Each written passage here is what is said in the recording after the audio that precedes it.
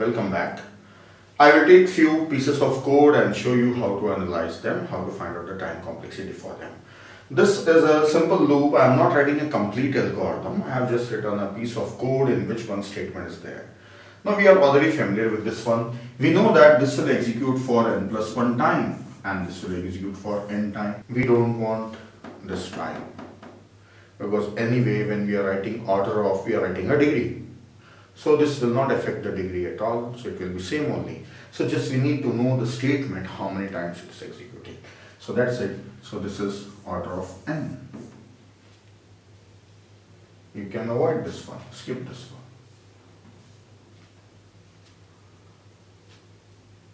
Next, if suppose this loop is starting from n and the condition is greater than 1 or 0 and this is getting subtracted, so this loop is decrementing, then also this statement will execute for n times and it's order of n. Whether you go from 1 to 10 steps, or come from 10 to 1, then also 10 steps. So you go from 1 to 10 or 10 to 1, same number of steps. So that's how n to 0 it is. So this is also order of n. If this is starting from 1 and condition is less than n and I is being incremented by 2, so this statement will not repeat for n times but half of the n times, n by 2. If it is n by 2 also, if I say function is n by 2, what is the degree of polynomial? N only. So it's order of n again. So in this case also it's order of n. Even if it is incrementing by 20, then this is 20. Degree of a polynomial is n, so this is also order of n. So n by anything, this whatever the number of times it is incrementing, the time will be same on. Next, we are already familiar with this one. These are two loops, nested loop, one inside another, and this we know this will execute for n times. So this is also n times and this is also n times. Actually it is n plus 1. But what about this one? Again this will repeat for n plus 1 times and this will repeat for n times. And this is order of n square. The next is again nested for loop. This looks similar to the previous one but not. See, I takes value 0, I less than n, but j takes value j less than I. So here is the difference. So let us analyze this by tracing this one and find out how much time it is taking. So for this, I will take I value and j value and trace them. Let us start. Initially I is 0. When I is 0, j starts from 0 and 0 less than 0. No, it will not execute for any number of times. So here I have to find out how many times this statement is executed. So number of times. So it will not execute at all, so 0 times. Then this loop ends. Again I plus plus, I becomes 1. I is less than n, suppose it's enters inside.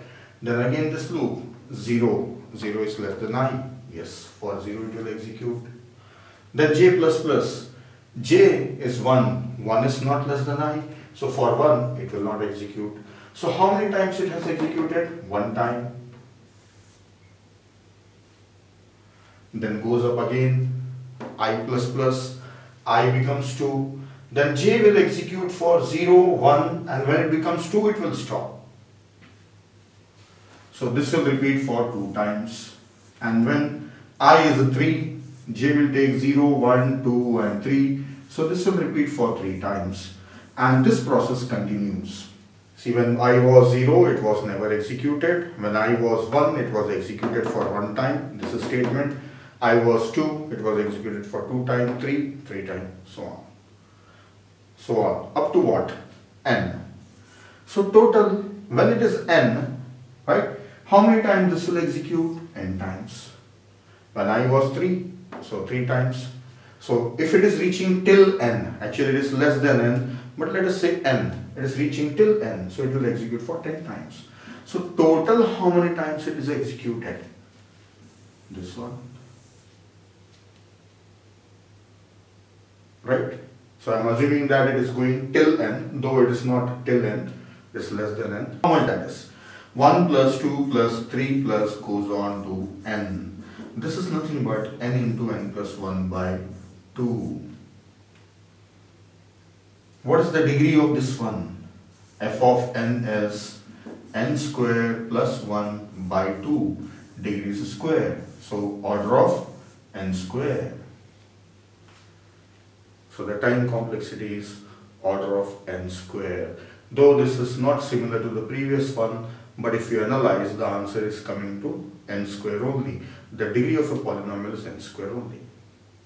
Next code is, here p is initialized to 0 and there is a loop. This is not going to execute for n times. See this p is less than equal to n. It's not I less than equal to n. So the condition is different. Then what is p? P is initially 0 and every time I is added to p. So now we don't know how many times it's going to execute. Let us analyze. I will take I value and p value. Initially this is 0 and this is 1. So what happens first time? This 1 is added and it becomes 1. The next time it will be 2. So it will be 1 plus 2. So it will be 3. The next time I will be 3 and this will be 1 plus 2 plus 3. Then I will be 4. It will be 1 plus 2 plus 3 plus 4. Goes on. How many times it's going to execute? It's going to execute for k times. So what this will be? 1 plus 2 plus 3 plus 4 plus goes on to k time. Why I wrote k here? It's not reaching, it is not repeating for n times. Definitely it is repeating for some number of times that we don't know. We are sure that it will not execute for n times. Then how many times? Because the condition is different. So I said let it be k and let us find out that k. So if it is repeating for k times, then what is the condition? We assume that p has become greater than n. So when p became greater than n, it is stopping. We assume this. As long as p is less than equal to n, it is repeating. So when p becomes greater than n, it is stopping. Right? Since p is what? See p. See? It is k into k plus 1 by 2. P is k into k plus 1 by 2. So what is the condition? K into k plus 1 by 2 is greater than n. So when it will stop, when k into k plus 1 by 2 has become greater than n, it will stop. So what is k?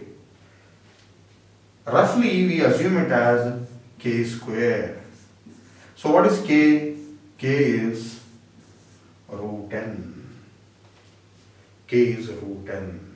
So this loop will execute for order of root n times. Let me show you quickly. I assign 1. P is less than equal to n, I plus plus. This is not I less than equal to n. So we don't know how many times it is repeating. I is here, P is here. So I values are incrementing and every time I is added to P. So we don't know how many times. So let us say k times. And this will be 1 plus 2 plus 2 to k. Right? So that k is P is k into k plus 1 by 2 now. So we know that this will repeat as long as p is less than equal to n. So it will stop when p becomes greater than n. So when p becomes greater than n, it will stop. So k into k plus 1 by 2 becomes greater than n, it will stop. So this is k square and k is root n. In the next video you will find more examples, right?